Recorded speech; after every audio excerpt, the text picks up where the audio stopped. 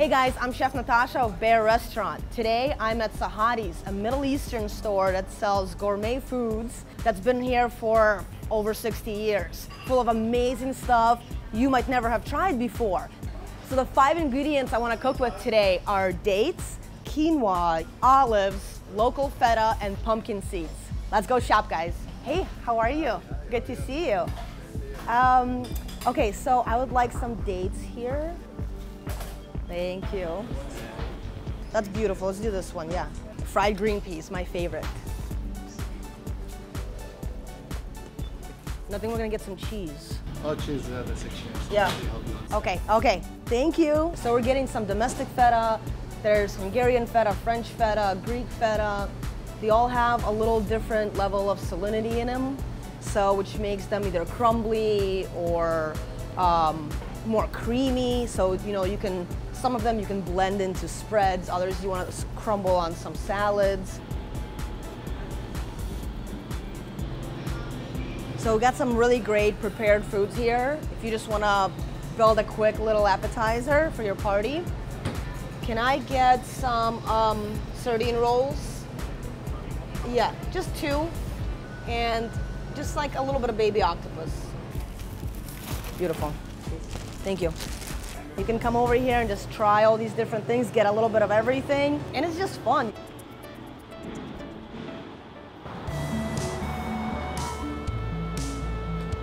I'm at my restaurant Bheard in Long Island City. So I picked up my 5 ingredients at Sahadi's. So today I'll be cooking with quinoa, olives, pumpkin seeds, dates, and feta.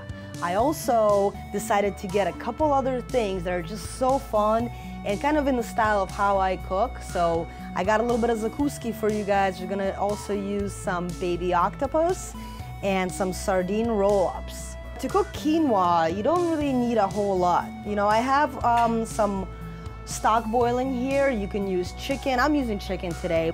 So I got my quinoa here. I went for the red. You just add it right in. And usually the rule is about 1 to 1. So 1 cup of quinoa, 1 cup of water. So while that's working, we're gonna work on our ingredients for what goes into the quinoa. We have 3 different types of dates. So this is the raw, fresh dates. That's what these things are gonna look like eventually once they're cured. So you cut little wedges like this, and then you just kind of pop it right open.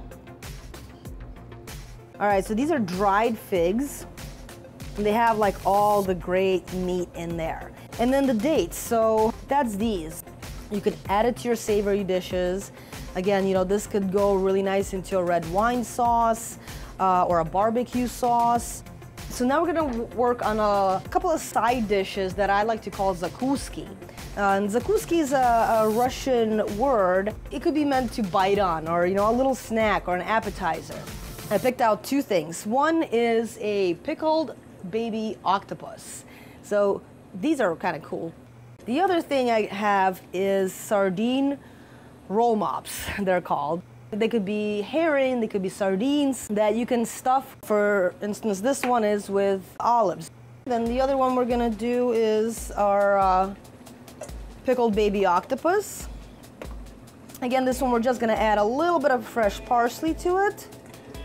We're also gonna use some extra virgin sunflower oil.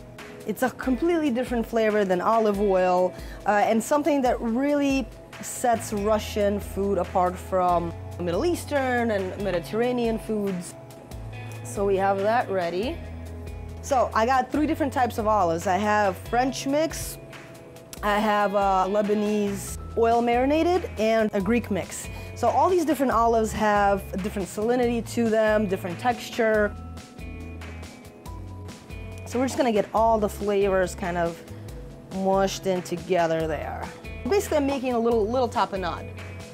So the other thing that we picked up at Sahadi's was some really nice local feta. All right, so this one is a little more on the firm side, which is kind of what you want if you're making a tapenade. You don't want it to be too watery. And our quinoa is almost ready here. All right, we're just gonna add in our ingredients. So we have the dates, gonna go right in there. And the figs. Okay. I'm gonna add in just a little bit of, these are pre-cooked brown onions. Caramelizing onions is, you know, it's really great skill to have. You can add them to anything. So our other ingredient, our last ingredient is pumpkin seeds. So I'm really happy that I saw these pumpkin seeds are actually a very prominent ingredient in Ukrainian and Russian cooking. So that's gonna give our quinoa some cool color, and it's gonna give that unique crunch to the dish. So I just made a meal for you guys using quinoa, a variation of dates, some feta, olives, and pumpkin seeds. And we also have our zakuski appetizer here with the marinated olives and sardines, the tapenade, and pickled baby octopus. All right, let's dig in. Cheers.